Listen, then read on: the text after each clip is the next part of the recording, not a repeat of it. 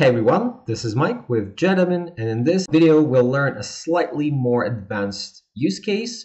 We'll bind a form to a table. So let's get started. Okay, so before we start, I've placed my form here in front of the table, but I haven't generated this form, and it's an important step, and we'll discuss why it's so important to generate a form before you can work with it in a separate dedicated video dedicated to the form component. But right now we'll just leave it as it is, run operation, choose our resource. Form on a data level, it works with records. So we'll need to fetch our collection and we'll need to pinpoint an individual record or a row. So we'll work with the same collection here as it's displayed in the table, design projects. So we'll go to Airtable and we choose design projects. And here we have an additional step of defining what we want this form to do.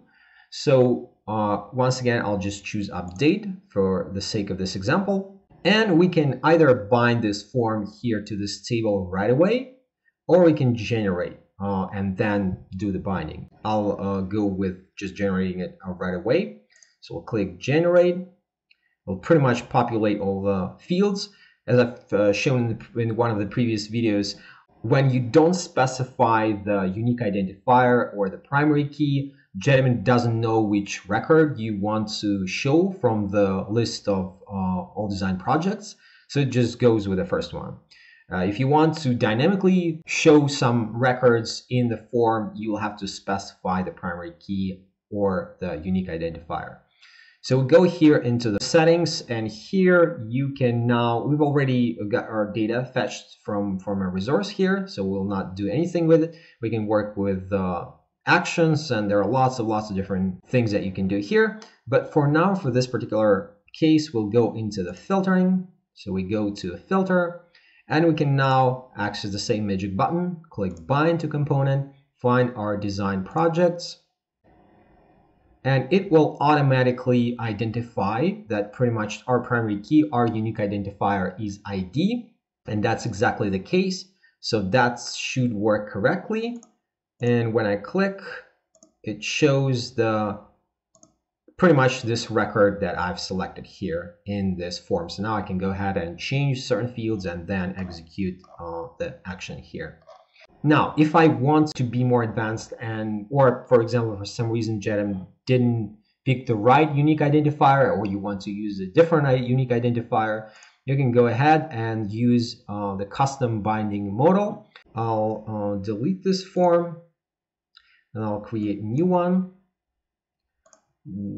Go through the same process here, design projects update, and then update. Okay, looks fine. Generate. All right, and now we once again go into the filtering, and here instead of bind to component, we can apply filters dynamically. And we go here and add a new filter, and in my case, I can now choose the field by which I want to filter this form. So essentially, I'm choosing what my unique identifier is for those records in the collection that I've fetched into this form. In my case, it's going to be ID. ID equals, once again, I can choose different logical operators here. It's going to be ID equals, and then we go to the same binding modal. We click here on this little F sign, and we once again can see this modal. We can access all the dynamic values. We go here to other components, and we find our table here. We click into it. Click the selected row. Once again, we need to pinpoint the record, and we need to choose. So here, remember, we picked up the ID or unique identifier from this form here. This is what it means, ID equals, and now we need to bind it to the column that contains the same value here in our table. So in my case, it's going to be primary key ID. That's already highlighted as primary key, so I can click it, and that's going to be it. Let's test it. Yep, works great. Awesome. Thank you very much for watching, and have a great one. Bye.